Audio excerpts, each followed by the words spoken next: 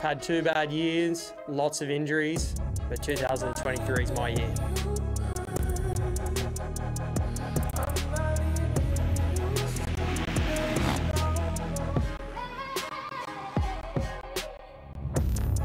I was 1 point short last year, and there's no way I'm letting Brayton win a 6. Neither rider wants to give it up.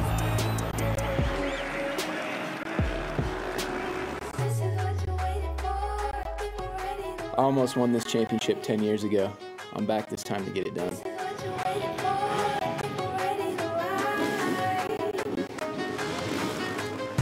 Australia is a long ways for me to come to not win. I'm not here to play around.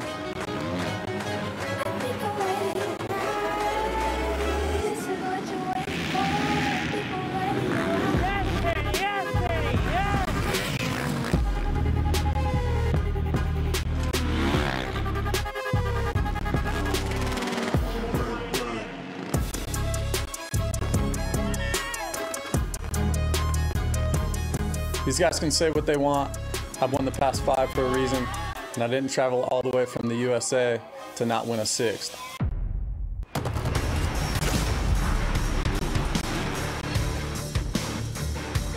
Welcome to round 2 of the Fox Australian Supercross Championship.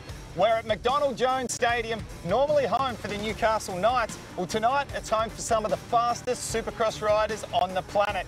Hello everyone, I'm Lee Hogan alongside former Supercross superstar Danny Ham. Now, Danny, hometown hero, I see you smiling. You love this place. Let's first of all touch on round 1 in Adelaide. We had tight, intense racing. There was block passing, all kinds of crazy action going on. But here for round 2, what a stadium. This is absolute paradise for Supercross. It's almost just perfect for Supercross, absolutely. The Newcastle crowd that comes in here gets so excited with motorsport. Supercross is well and truly on their radar. Completely different though to what we saw in Adelaide. Very tight, close racing. Not to say it won't be close here, but they have a much bigger track, a lot faster, bigger jumps, a lot more room to move around. So expect some really intense racing here as well. All right, now let's talk about the format. Round 1, we had the traditional single final format. Here tonight in Newcastle, not the case. The super exciting Triple Crown format, 3 finals for the SX1 and the SX2. Now, all 3 of their finals are point scoring towards the championship. Let's explain that a little further, Danny. Yeah, so in Adelaide, they only had the 1 race, 1 chance to score the points for the championship. If you had a bad night there, then you drop back quite a long way. But tonight, this could be redemption for those guys that didn't have the best night. They've got a chance to jump themselves back into the championship. On the flip side, the guys that had a really good night in Adelaide, they almost have a chance to secure their spot for this championship going into the final round. So tonight, extremely important. All right, can't wait to see how it plays out. On that note, let's take a look at the championship points. In the Premier SX1 class, Dean Wilson on the Factory Boost Mobile Honda took the win with a maximum of 25 points. Justin Brayton in 2nd place, Matt Moss rounding out the top 3, and Josh Hill back there in 4th place. In the SX2 class, Max Anstey was on top with a maximum 25 points. Robbie Wageman in 2nd place, Wilson Todd rounding out the top 3, and Cole Thompson back there in 4th.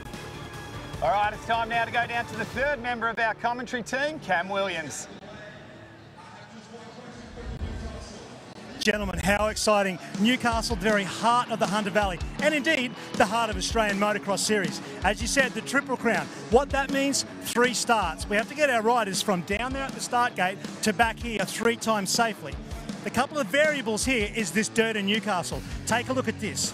This stuff is a little bit marbly and a little bit crumbly, and what that means is variable grip across this track everywhere. Also variable grip coming into the first turn. How they get this done 3 times cleanly and get away with this, they've got 10 laps each. There's very, very little time to make up for a mistake. Gentlemen, this is where a lot is going to happen. We're very excited for the night's racing. Thanks, Cam. Well, it is go time. Cannot wait to get the night started here. We're going to kick it off with SX2 Heat number 1, Danny Ham. We saw some fast and furious action in qualifying heats, that's for sure. Yeah, well, but before we get to that, we're going to take a look at this beautiful venue and the track map that's involved here at Newcastle. Well, actually, the 30-second board is up. let's go with the racing right now. And these boys have already been out earlier on today. They have done all the laps in preparation for this race. Done a lot of qualifying out for their first heat. Now, there is 11 guys on the start gate, 12 guys on the start gate. This is to select their start pick on the main events that are coming up later, the triple header, as we are underway with the first race of the night. And a great start from, well, our home shot getter has gone down, unfortunately. But there we have number 20, Wilson Todd, at the head of the pack, doing exactly what he planned to do on board the Terra Firma Honda machine. And he scoots around that left-hander and into this technical rhythm section. We saw all kinds of craziness going on here during the day, Danny. And we just saw a great glimpse of that also at the inside there with Nathan Crawford, the KTM rider, moving himself into second, running a different combination through that rhythm section. And that's something we noticed early on in the day, is just the amount of different lines that these guys were able to take. So they are just fresh out on this track. There's been a lot of water laid down since they were out there earlier. So you can see the bikes sliding around everywhere at the moment. Once this sun goes down though, and this water has a chance to soak into it, it's going to be a very good racetrack. Well, what a passing move there into the lead for our number 199, Nathan Crawford, on the KTM machine, relegating Wilson Todd back a position. He was looking super fast in practice and time qualifying. This part of the track, as you can see, complete shade at the moment. The other part of the track in sunshine, Danny. Yeah, and that's going to play into it just a little bit. It will dry out very quickly on that side of the track as we see the leader, Crawford, Todd. And then it's back to Cosford back there on the Yamaha, who got himself a good start as well. Lee, you know as well as I do that this particular race, the heat race, it's not important for the overall of the night. However, you do want to get yourself a good position in this race so you get a good gate selection later on. And I think trying to stay upright, make no mistakes, it's going to be pretty vital at the moment. Our top 11 going through into the Triple Crown format. 3 finals tonight for both the SX2 and the SX1 classes. And an interesting point, as we mentioned earlier, every single race of the Triple Crown counts towards your championship points. So overall, there is 75 points up for grabs for these SX2 riders tonight. Just shows how important it is to make sure you get yourself a good position at the end of the night. We just got a great glimpse of the 202 machine. That was Connor Rosendijk, just a little bit loose with the water that's been laid down through those whoops, but very impressed at the moment with Crawford, the 199 machine, on screen at the moment. When we saw him go out in the very first practice earlier on today, jumped straight in behind Max Anstey, the championship leader, put the pressure on him and eventually made the pass as well. So just showing that Crawford is here and he means business here tonight.